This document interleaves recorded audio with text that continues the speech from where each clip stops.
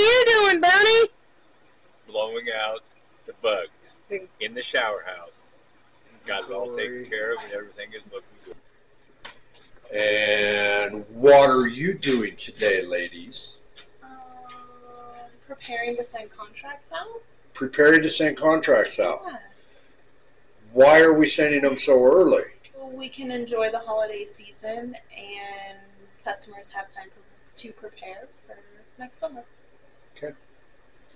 Good answer. And Johnny?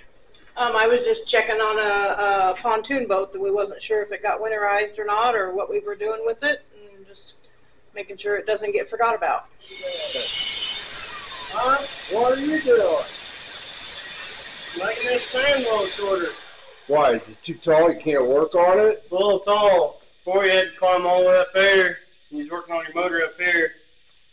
Usually these boards hold it right here. So when you're working on your motor, it's all up here.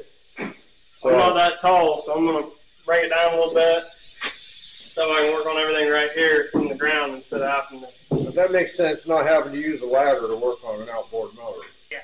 What are you doing with all of these blocks that we've got for sale? Because we don't block boats on them anymore. I see you making something. Is this like a giant flower bed or something? No, it's a combination table storage area for our chess and checker pieces.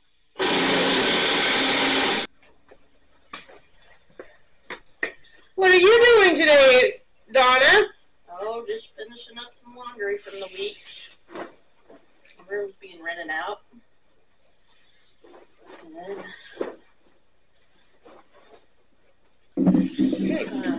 yeah. Well, hello. What are you doing today? I am, where is he?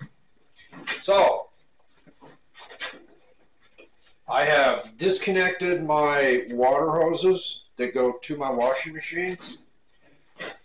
And I'm going to take a gallon of antifreeze and pour it into the tub.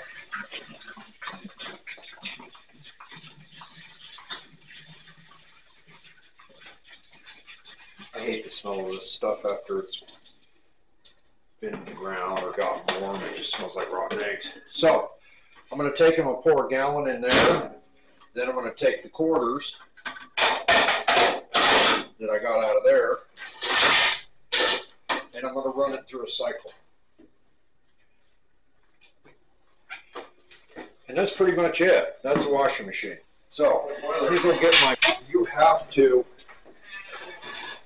do certain things to make sure that the toilet's there next year. So I use this device that we created. It's real simple. It's just a emergency bilge pump in the boating world, or what some will call a whaler pump.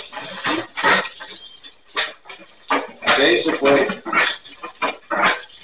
I'm going to suck this toilet out completely dry.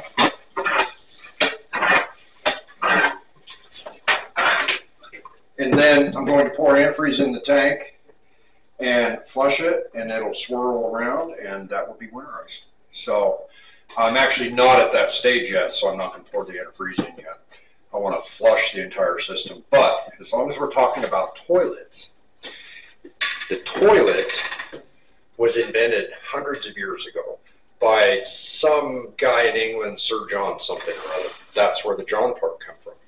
But the interesting part is that in 1880, Thomas Crapper took that invention and he improved upon it and put a ball cock and a whole bunch of stuff so that the toilet could be mass produced. And they became so widely used that everybody called them crappers, and they were going to go take a crap.